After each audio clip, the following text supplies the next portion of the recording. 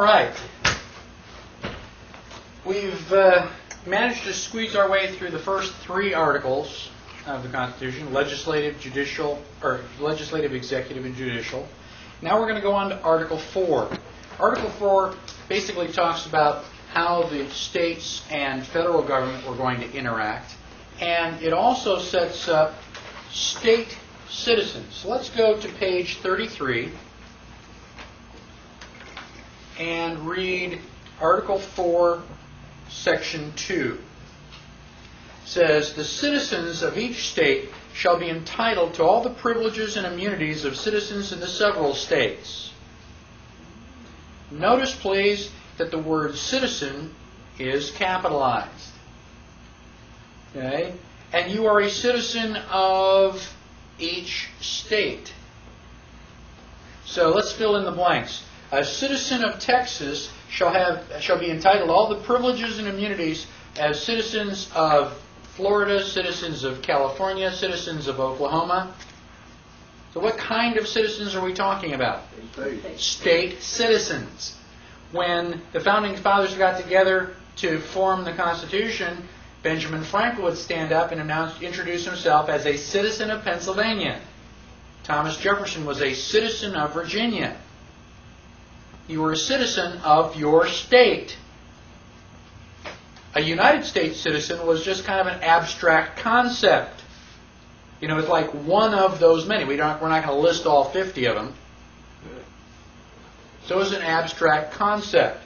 So, but you have privileges and immunities. Is that good to have privileges? Mm-hmm. Well, it depends. What it was doing, if you are a citizen of Texas, are you a citizen of Oklahoma? Mm-hmm. No. Okay? So when you go from the United States to France, do you get all of the things that French citizens do? No, because you're out of your territory. So if you are a Texas citizen and you go to Oklahoma, you don't have all the same rights that Oklahoma citizens do, except for Section 2, which says that you will have all the privileges and immunities of citizens of the several states.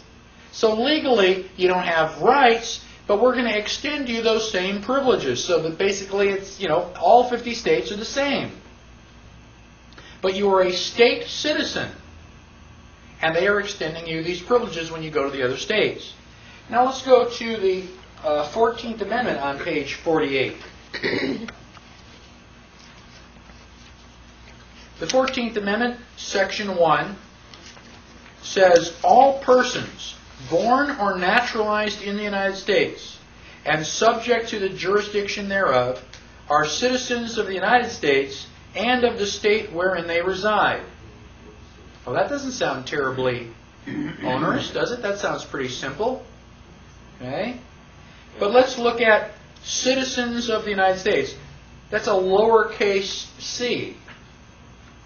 And they left out the word citizen the second time, but you're a citizen of the United States and a citizen of the state wherein you reside. So what is that? That's dual citizenship, isn't it? You're a United States citizen and a state citizen. Well, which one comes first? United States citizen. So in that clause, which one takes precedence? United States citizen. Well, it still doesn't sound too bad, except when you go back and read the second line. It says, "and subject to the jurisdiction thereof." What are the people in England called, living under the king? Subject. Do they have any say-so? No. The king says, you're going to do this or else. A subject has no rights. You want to be subject to anybody? I don't. Now, the fact that it's a lowercase c is not, a mistake.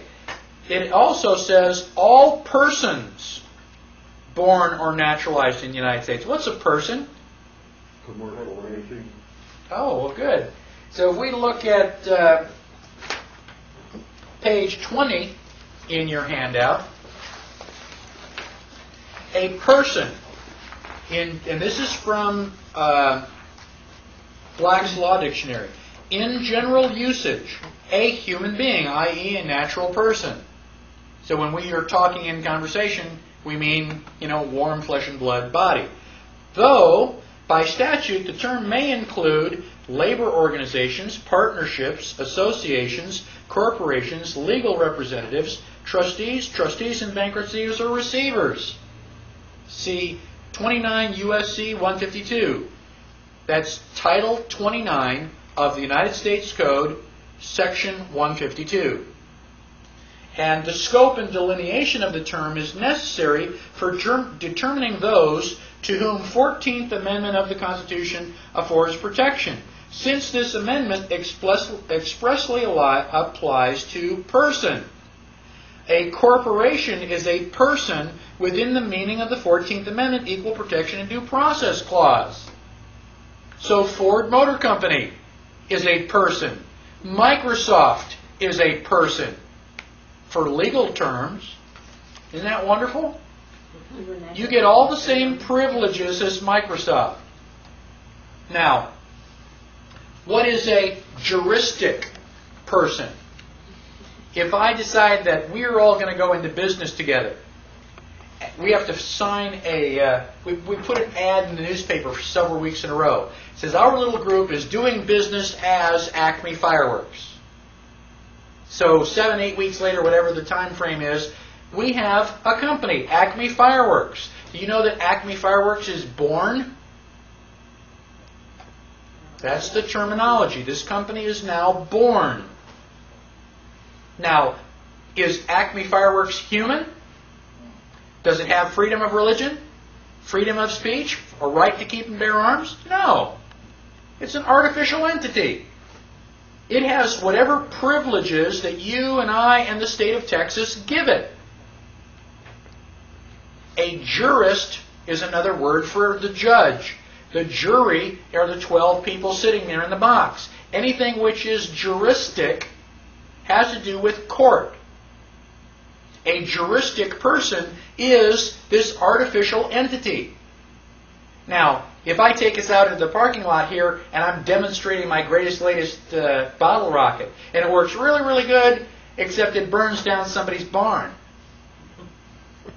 Does the owner of the barn have a right to sue Acme Fireworks? Yes. How many people are suing Firestone Tires for their bad tires?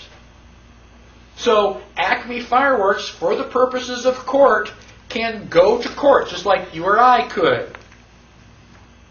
It is a juristic person, artificial entity. Now, with the 14th Amendment, the Congress has invented a juristic person. It is a non-existent corporation. So,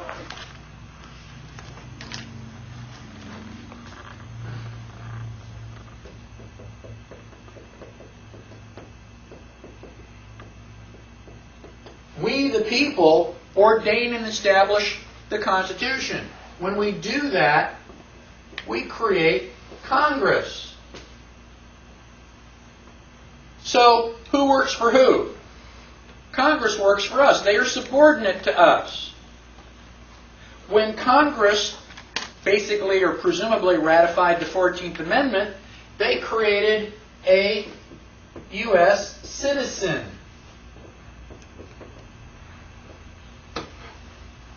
Now, what status does a United States citizen have to Congress?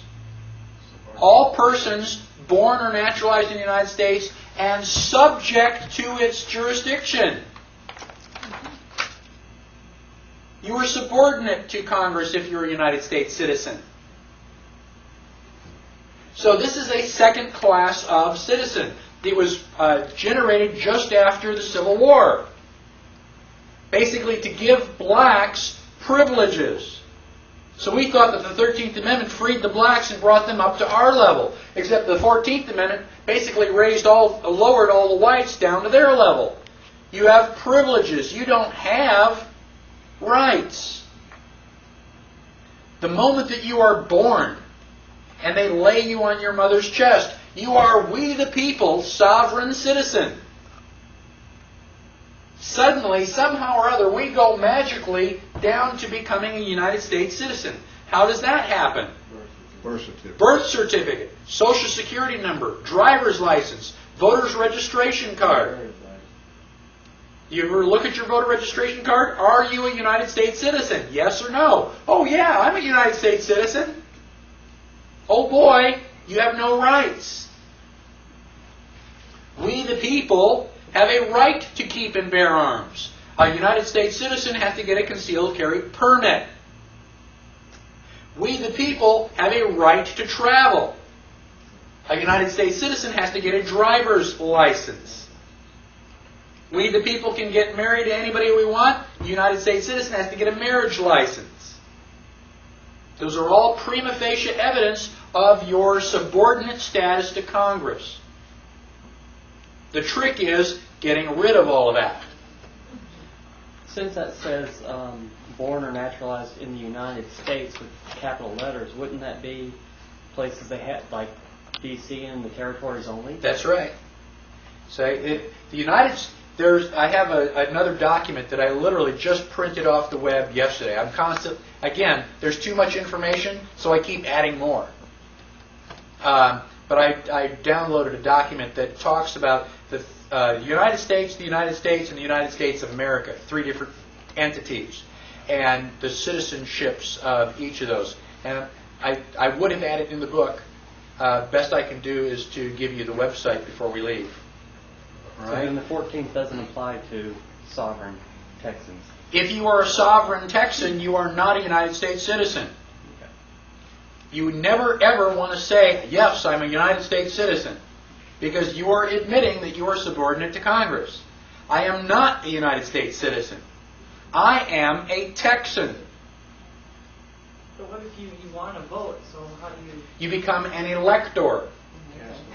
Did they just And change you it vote in the on president. Constitution? What's that? Did they just change in the Constitution 2 years ago to wipe that word out? Oh, did they? Yeah, 2 years See, ago. I didn't know that they had. So they're trying to close doors on us before we They're finally trying get to say there. it's the same as a voter, Right. which is not. It's not. So, United States citizen is different than a state citizen. A state citizen has rights protected by the Bill of Rights. A United States citizen basically has equal protection under the law. You want equal protection? That guy's got a ball and chain. You want to be equal? It just says that it's equal. It doesn't say that it was good. So we're going to give you a ball and chain too. That way everybody's equal. Now, on my passport, I've reproduced what it says. It says, the Secretary of State of the United States of America hereby requests all to whom it may concern to permit the citizen/national of the United States. What does it mean when you have 2 words divided by a slash? One or the other. One or the other. You can be boy/girl. You can be Democrat/Republican. One or the other. You can be citizen/national. So this passport will work for a United States citizen, but it will also work for a United States national. They don't tell you what that is, but on my passport it shows that they are different. Now, what is a national?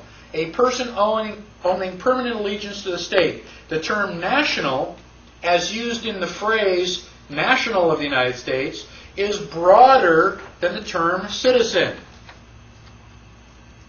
So a rectangle can be a square, but a square is not necessarily a rectangle.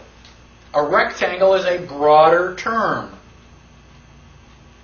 So if you are a national, it is a broader term than the word citizen. So it is possible for you to be a national and not be a United States citizen. Shh! Don't tell anybody. We wouldn't want you to be able to exercise your rights. Now, in the reference that I gave you before, the USA, the House, the Republic is the USA. The Republic is the house that no one lives in, is the document. And this is a short subset, and it says the 14th Amendment is a setback to proper government. It runs counter to the ideals expressed in the preamble to the Constitution itself. The 14th Amendment is also probably never properly ratified. So the 13th, 14th, and 15th Amendments are post-war amendments that basically gave Congress a lot of power. Presumably the North over the South, but we've managed to exacerbate that into being even worse. Article 5 of the Constitution. The Founding Fathers realized they were not omniscient. They knew that we would have to change it. So Article 5 is all about amending the Constitution. How do you go about changing it? Well, the first thing that you have to do is propose an amendment. How can you propose an amendment? Either 2/3 of both houses or 2/3 of the state conventions. Do we have to have Congress? No. We can get each state to hold a convention, and if you get 2/3 of those conventions to say, yes, we want this proposal, then it is proposed. You can bypass Congress. We, the people, still have some power. We just have to get our act together and get organized. Now, once an amendment has been proposed, how does it become ratified? The states. 3/4 of all the states. So you need 3/4 of the state legislatures. It's true. Mm-hmm. So you need a supermajority. You can bypass that too if you have Knox on your side. Oh yes, yes, and we will talk about that. You can also have 3/4 of the state conventions. We can bypass the state legislature, have a convention, and if 3/4 of the peoples in the states want it, then the amendment is also ratified. But it's 2/3 or 66% to propose it and 75% to ratify it. They deliberately made it hard. They didn't want it to be real easy. Number 5, Article 5 is on page 35. It says, all debts and engagements shall be valid. Why did they have to put that in? Why is that on Article 5? Could we back up just a minute? Sure. Okay, in this Article 5 down here at the bottom, it says, no state without its consent shall be deprived of its equal suffrage in the Senate. Mm-hmm. And yet they passed an amendment in which some states, it would have had to have been unanimous for it to be legal. And some states did not pass it, so they lost their suffrage without their consent. Then it's unconstitutional. Right. Which act are you referring to? I'm talking about, it's over here where the senators are elected by the Oh, populace. 17th Amendment. Yes, uh-huh. We're going to talk about the 17th Amendment very shortly. Okay.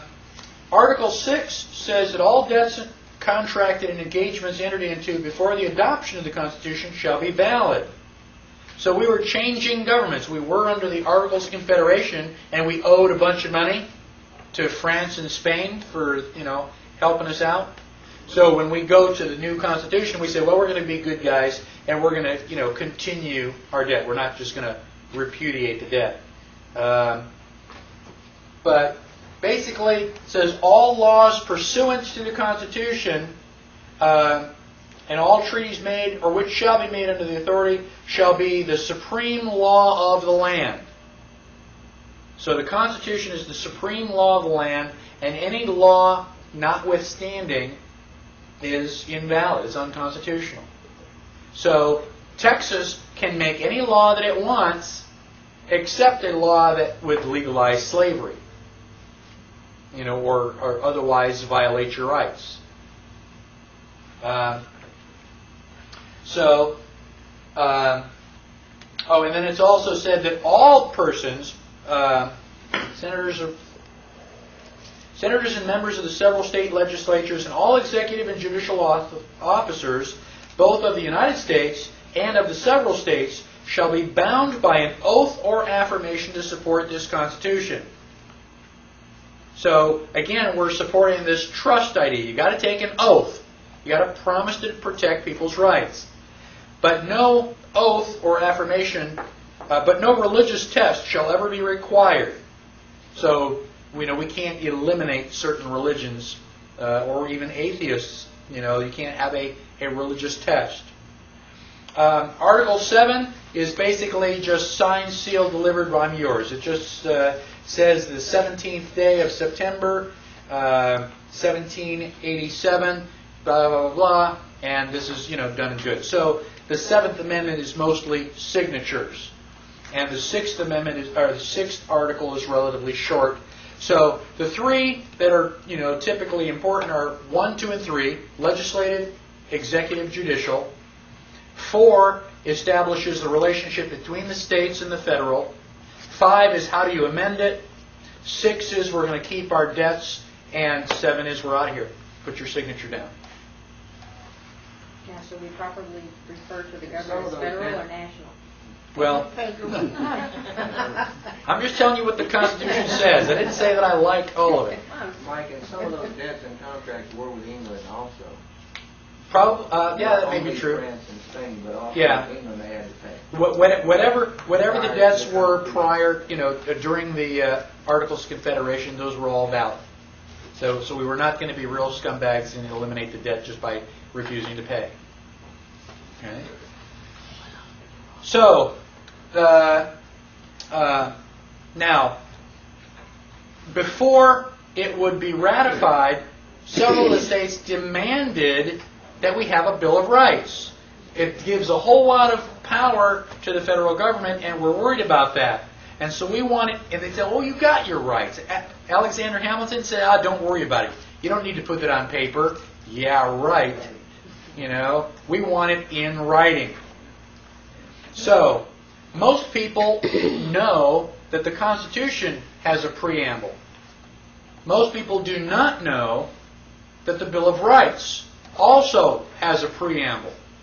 I was reading that in some book. It said the preamble to the Bill of Rights. They went, typo. They meant Bill of Rights, preamble to the Constitution.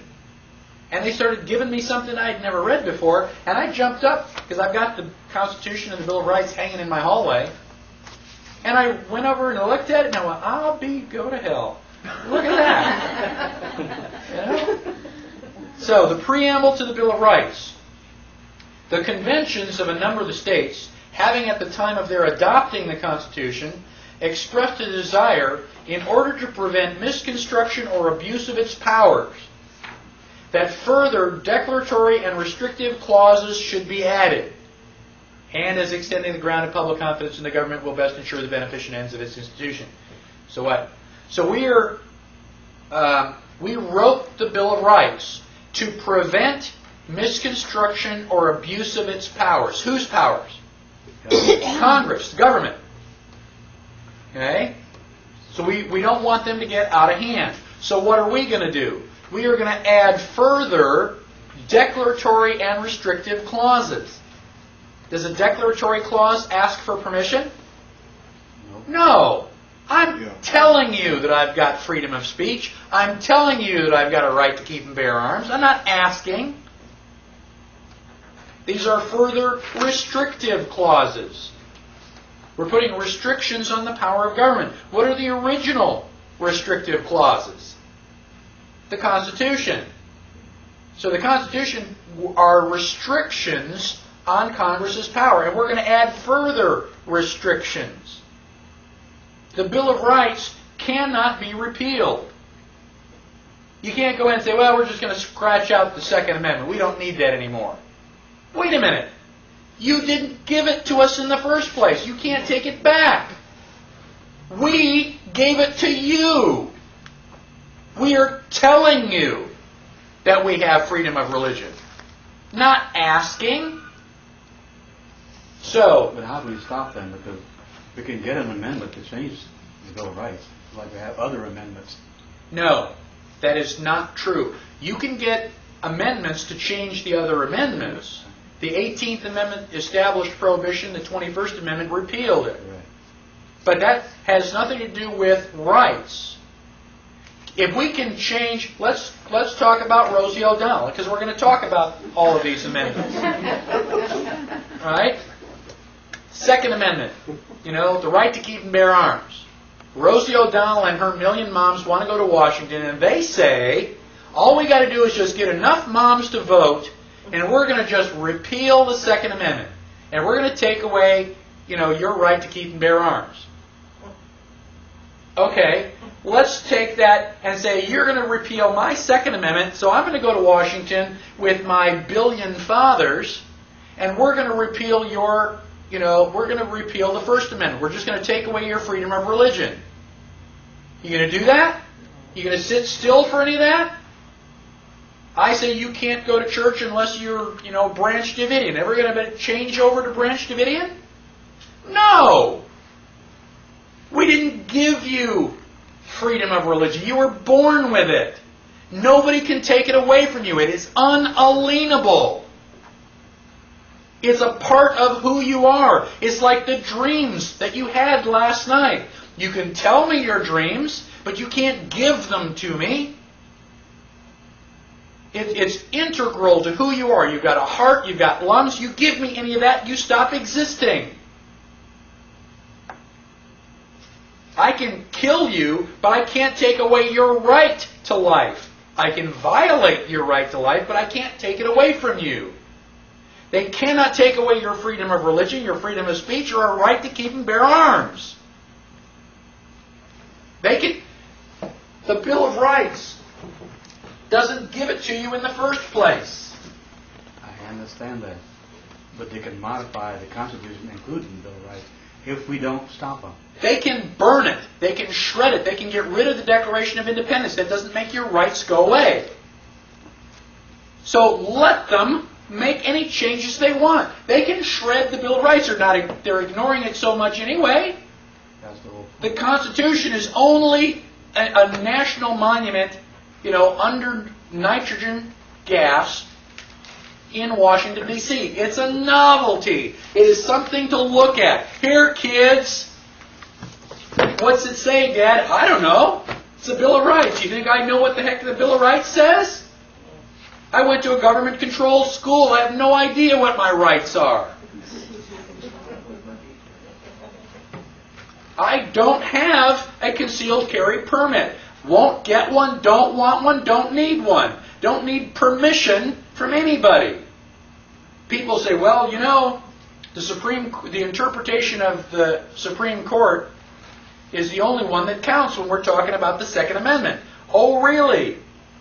Well, then you come and stand in front of my front door when the government comes to collect my guns. You're going to find out that my interpretation of the Second Amendment is the only one you need to be worried about. Make sure you got your insurance paid up and kiss your kids goodbye. I'm not giving up my guns any more than I'm willing to give up my freedom of speech. Shred it. I don't care. It's a piece of paper. I am willing to stand up and defend my rights, whether anybody else does or not. And again, I ask you, how bad does it have to be before you are willing to stand up and fight for your rights? You got to know what they are. It's not a privilege. Nobody gave it to you.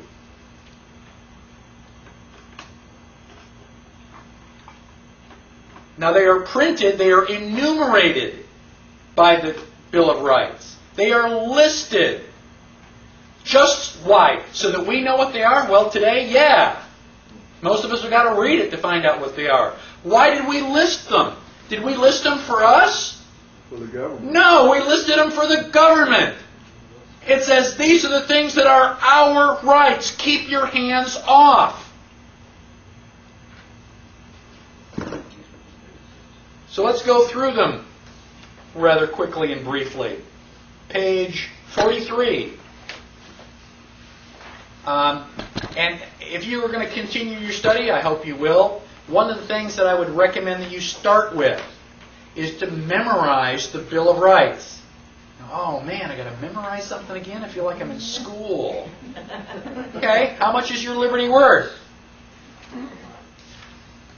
Put it on a cassette and listen to it every time you're in the car. Okay. Crystal has shirts with, the Bill of Rights, and there's all printed upside down. So when you want to find out what one of them is, you just kind of bend over and look at your belly. Oh, there it is. Marie has one on. Morning, everybody. There it is. We got one right there. I only got 3. I want to read the 3. Yeah. That's cute. So, First Amendment says Congress shall make no law. They should have put a period. End of story. Congress shall make no law. I'm happy. Congress shall make no law respecting an establishment of religion or prohibiting the free exercise thereof. To say anything about separation? No. There's nothing in the Constitution that says separation of church and state. That's the wild figment of somebody's imagination. I have no problem with people having the 10 Commandments in school. What bothers me even more is there's a school in Georgia that is prohibiting the display of the Declaration of Independence. Really? If you can't have the Declaration of Independence in school, what can you have?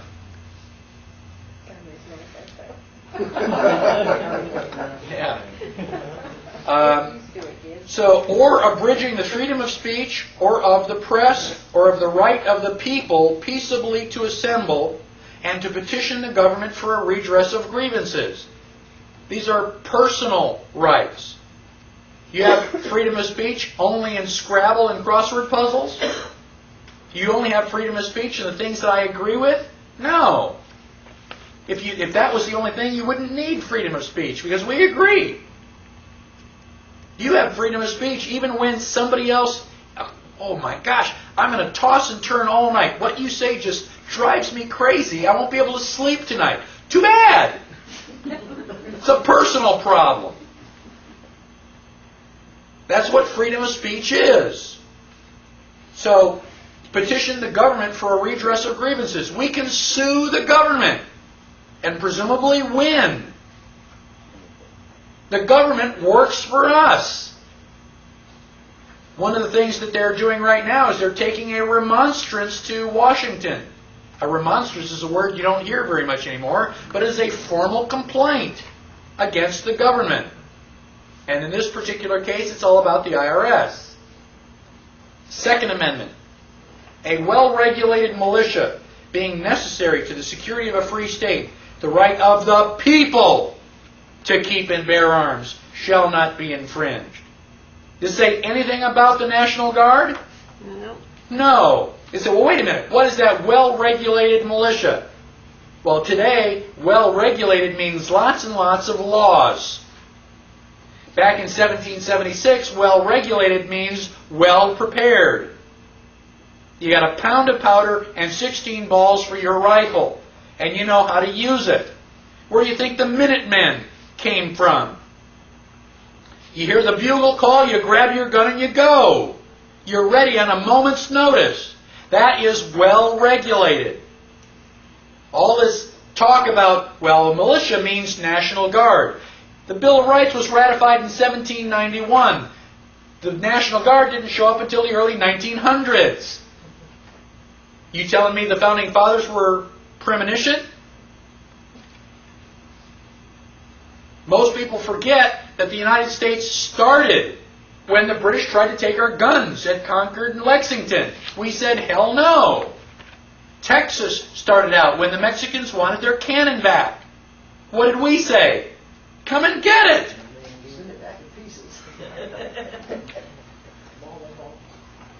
Third Amendment. You probably never hear of the Third Amendment being put to use. It says, no soldier shall, in time of peace, be quartered in any house without the consent of the owner, nor in time of war, but in a manner to be prescribed by law. Well, unless they change the way our soldiers fight, you don't have to worry about that. But back then, the army traveled on its stomach. They'd stop in town, stop marching, they'd say, okay, dismissed. And the soldiers would go knock on the door and say, okay, I'm sleeping in your bed, you're sleeping on the floor. Oh, really? Yeah, I got the gun. This was also for the So, what's that? Wasn't it also for the English? Yeah, well, armies. Any army. You know, if you were a civilian, you were basically just prior to the you know, Constitution, stores. They were coming in. That's right. So you'd be, you know, overrun by your army and the opposing army. So that probably won't happen anymore. The Fourth Amendment, very important. It protects your privacy. It says the right of the people to be secure in their persons, houses, papers, and effects against unreasonable search and seizure shall not be violated, and no warrant shall issue but upon probable cause supported by oath or affirmation, and particularly describing the place to be searched and the persons or things to be seized. They have to have a piece of paper. You want to search A, you have to have probable cause. What makes you think I've got anything? 2, you have to have a warrant. 3, the warrant has to be signed under oath or affirmation. Why? Because if you break down my door and you don't find what you're looking for, somebody lied. Somebody is guilty of perjury. And we go back to the First Amendment, and I'm petitioning the government for a redress of grievances. So we force the government to get an oath. We don't want the government just coming in and go, well, I think we're going to look around, just in case. Can't do that. And if you let them, if they stop you on the side of the highway and say, can I look in your car? And you go, yes, officer. You just gave them permission. No. You want to show me a warrant? Well, we're going to have to keep you here for 3 hours until we get one. Fine. I got nothing to do. Go get a warrant. And when you don't find what you're looking for, be prepared for a lawsuit. You do that 2 or 3 times, and they're not going to check your car anymore. Is that true even if you have a license? Did you agree to Yes. checking in any time with the... Now they're going to argue that if you have a driver's license, that you have given them permission in advance. Okay, by contract. Okay, well, don't show them the license. Or get rid of it. Isn't that a state's car? Well, if they've got it registered right. Right? So basically, you've got to be careful. If you are a United States citizen, you have no rights. You are property. And you've got to do whatever they say. You are subject to the jurisdiction of Congress. So stop being a United States citizen. Now, that's a completely different class, but we'll get around to it. Fifth Amendment. When everybody says, I plead the Fifth, okay, they're talking about one line in this amendment. You look at that entire paragraph. Is that, I plead the Fifth? No. There's a lot of stuff here. You have a lot of rights. No person shall be held to answer for a capital or otherwise infamous crime unless on presentment or indictment by a grand jury. Only people on the grand jury can indict you. The government can't come along and throw you in jail for anything you want. You have to have other Texans who said, yeah, that sounds pretty bad. Except in cases arising in the land or naval forces or in the militia when in actual service in time of war or public danger. So do soldiers and sailors have a right to all this other stuff? No. If you're a soldier or a sailor, you don't have a right to a trial. You go to a court-martial, which is completely different. You have no rights. If you're in the militia, when in actual service, you're acting as a soldier. So you get court-martialed too. Now, nor shall any person be subject to the same offense to be twice put in jeopardy of life or limb. They can't hold you on the same thing. They accuse you of murder, they accuse you of killing John, and, John shows up alive. Well, you didn't do it. They can't accuse you of it again. That was what the whole movie Double Jeopardy was all about. Really good theory. Now, nor be compelled in any criminal case to be a witness against himself. That's the Fifth that everybody remembers. But it also says, nor be deprived of life, liberty, or property without due process of law. They can't take all your stuff away from you and say, okay, we're going to take you to court. How are you going to defend yourself? You have to have due process of law. What? Admiralty jurisdiction?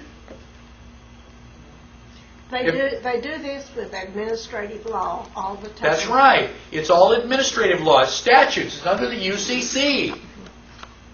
It has nothing to do with the Constitution. A lot of people go into court and they say, Your Honor, I've got my constitutional rights. And the judge says, don't let me hear you talk about the Constitution again.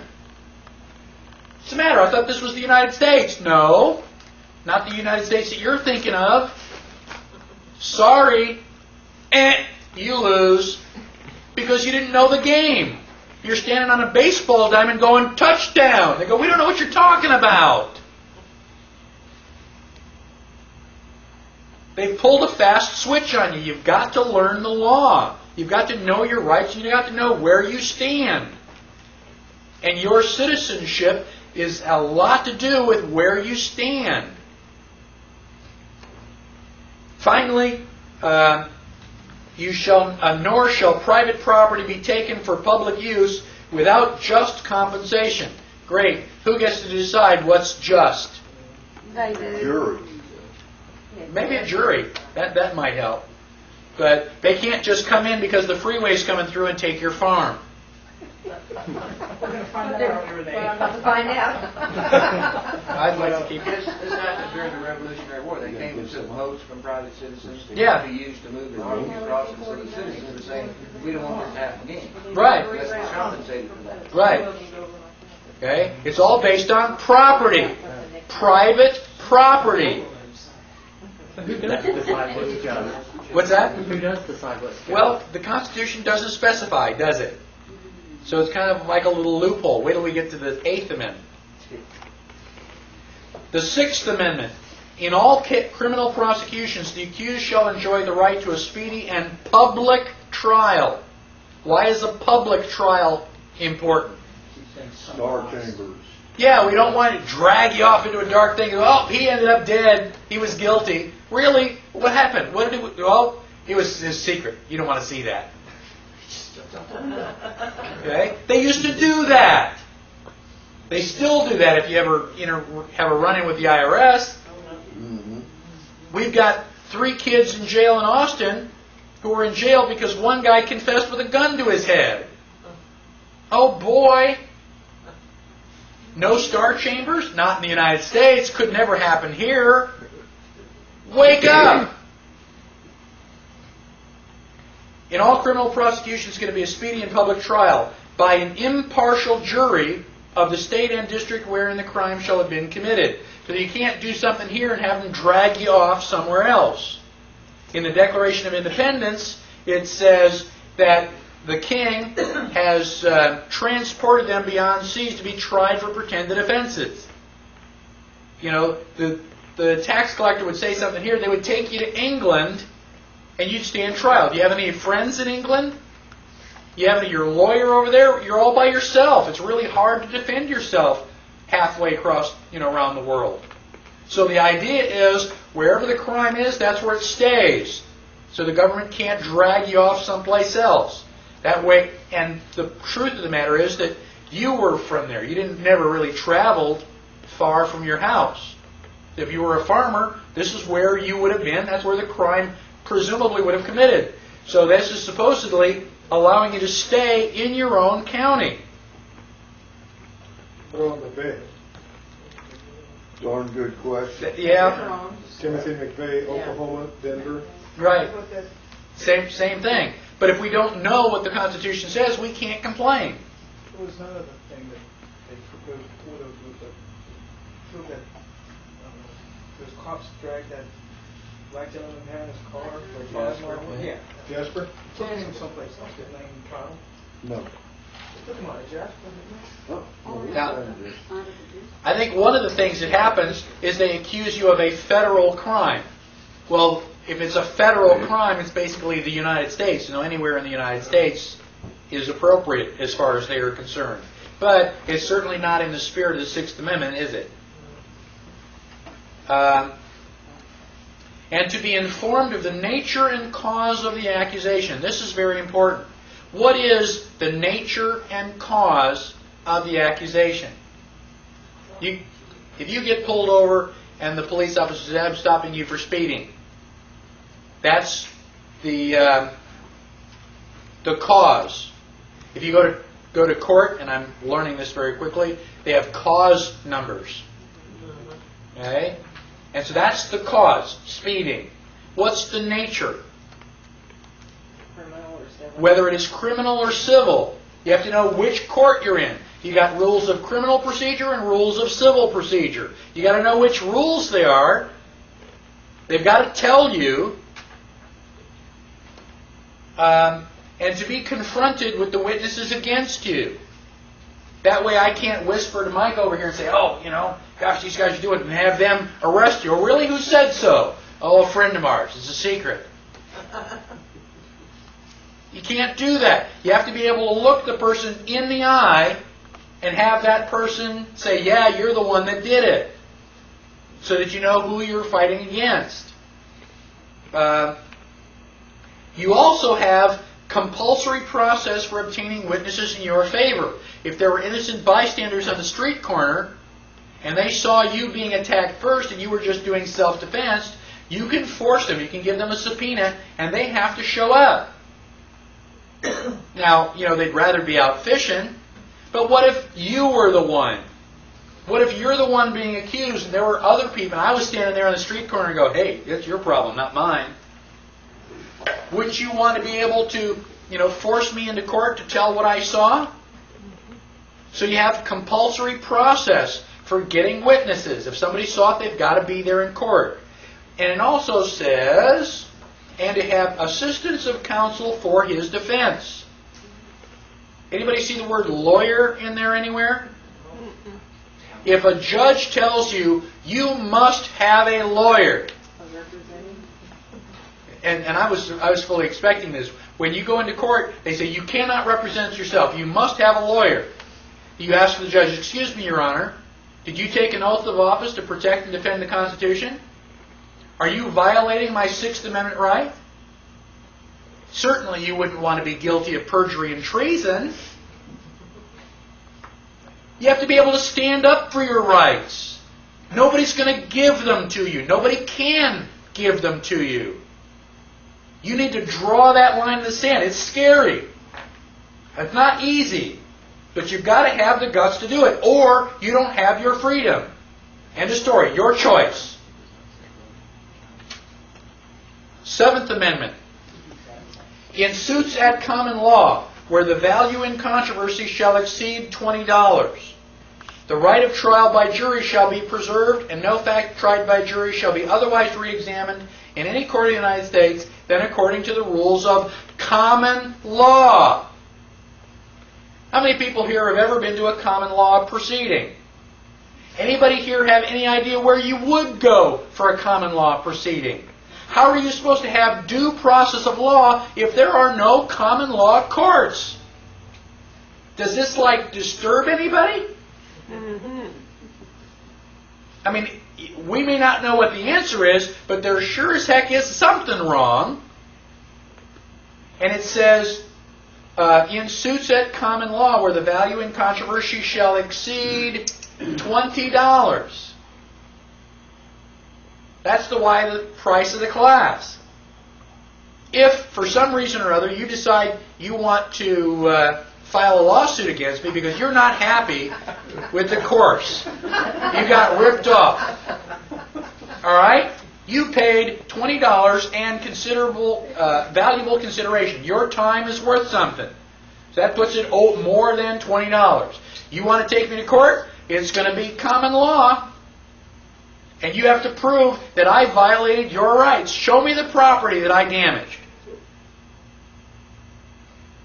And frankly, I think I know the Constitution pretty well, so you're going to be in for a fight. Eighth Amendment says, excessive bail shall not be required, nor excessive fines imposed, nor cruel and unusual punishments inflicted. Define excessive. I had a $400 fine. I put down an $800 bond plus another $2,500 bond. as $3,300 for a $400 fine. Is that a little excessive? Yes. 10 times the amount of the fine? Can I go with the Eighth Amendment? Well, I don't know. It doesn't really say. Who's going to judge? So it's a nice sentiment, but I don't know that the Eighth Amendment has ever actually been used. Go to common law court and see the judge. The Ninth Amendment. Let's talk about the Ninth and Tenth Amendments together, because they are legal bookends. The Founding Fathers understood that as good as the Constitution is, there are probably some loopholes in it.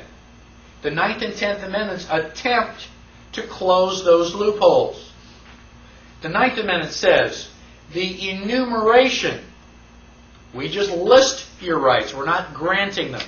The enumeration in the Constitution of certain rights shall not be construed to deny or disparage other rights retained by the people. Does the Bill of Rights say anything about a right to have children? A right to privacy. No. Doesn't say anything, but you have a right to have children? Yes. A right to privacy. You have Fourth Amendment it doesn't say privacy, but you have a right to be secure in your person's, house's, papers, and effects. So that's privacy. But since privacy is a right, it is protected under this Ninth Amendment. Well, it's protected by the Fourth Amendment, too. Well, okay. Okay. Not both ways. But travel. Is travel mentioned anywhere? No. Do you have a right to travel? Yes. So the Ninth Amendment basically says out loud, even though we didn't list everything, it doesn't list the fact that you've got a right to have a nose. We didn't bother to put that in there. But we listed some of them. There are other rights that we did not list. So just because it's not written doesn't mean that the people can't do it. The 10th Amendment basically is just the opposite.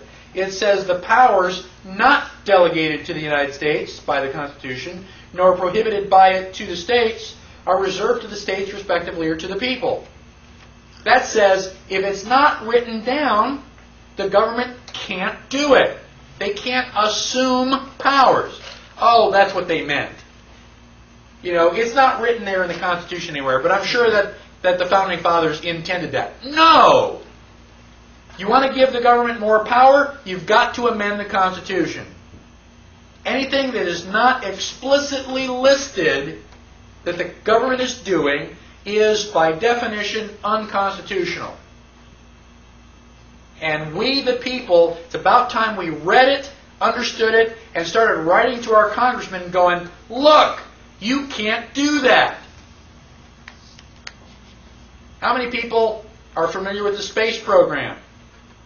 How many people have heard of John Glenn? Right? Everybody kind of liked John Glenn?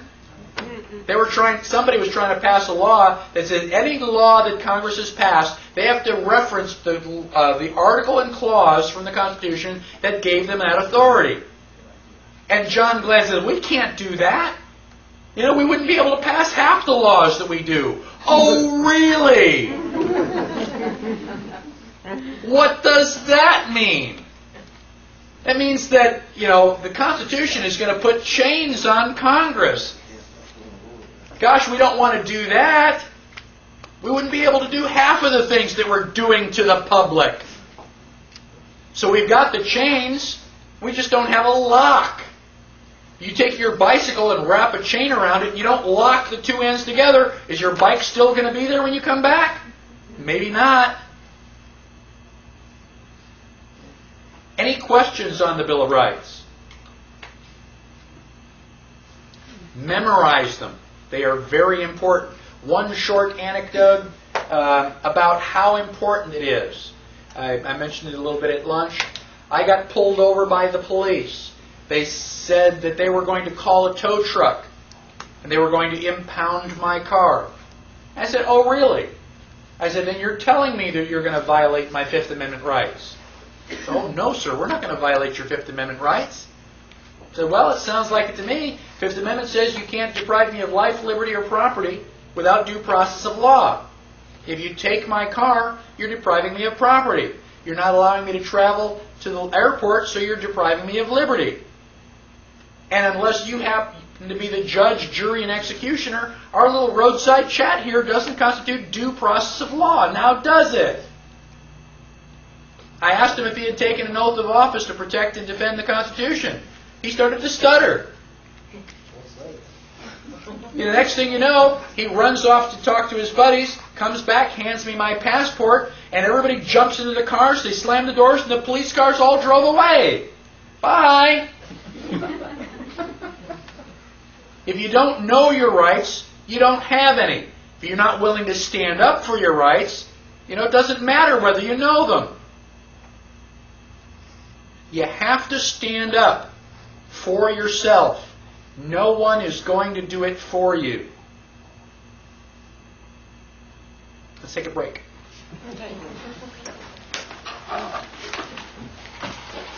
You gotta get you fired up.